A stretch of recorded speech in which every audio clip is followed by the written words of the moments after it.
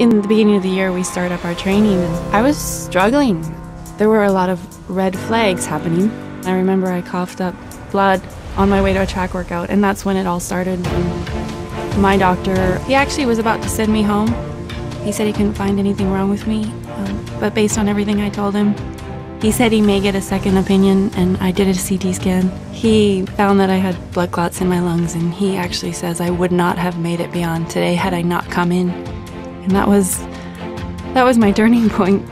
My doctor sat me down and he looked at me and he said, no biking, no training, no racing. It was a big shock to be told you can't do what you want to do. I think I woke up the next day. It's like I woke up a different person because I was faced with a different reality.